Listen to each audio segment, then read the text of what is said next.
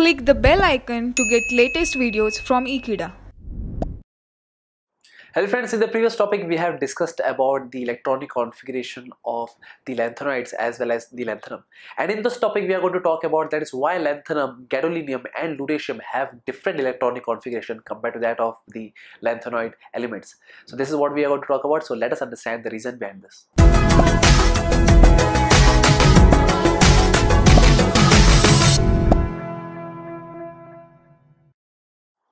So friends, talking about the lanthanum first. So lanthanum is what we understand, that is, it is basically placed in the 6th period and the 3rd group.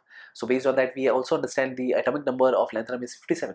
So on that basis, we can write the electronic configuration as Xe. We could write it here as 4f, 5d and 6s2. While the last electron, it enters in the d orbital. That is, there is only one electron in the d orbital and there is basically 0 electrons in the 4f orbital.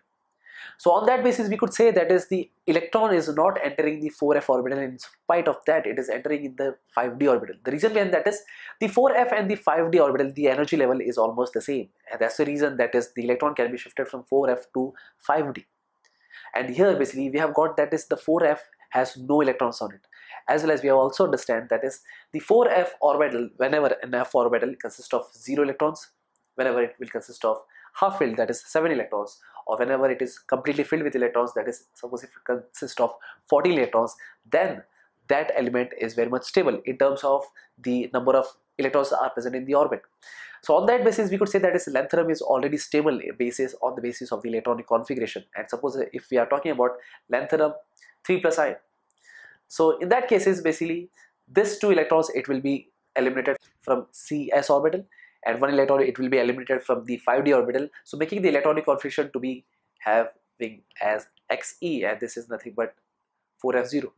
So therefore this has an electronic configuration of, that is, xenon. So therefore La3+ ions have a very stable electronic configuration, that is of xenon, which is in fact a noble element.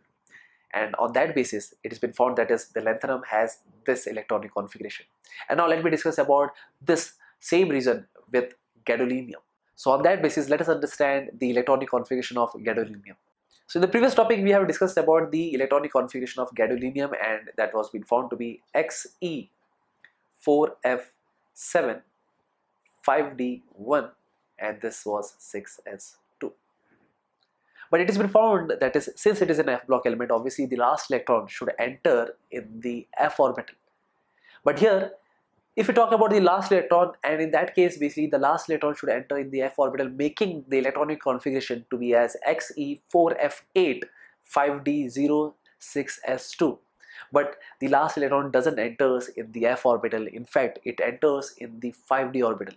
The reason behind that is, here we can find that is the f orbital is incompletely filled, or it is half filled, and that's the reason that here basically we can see that is f orbital has 7 electrons. That makes this element to be more stable in terms of the electronic configuration, and that's the reason that there is no 4f8. In fact, it is 4f7, 5d1, and this is the abnormal electronic configuration for gadolinium.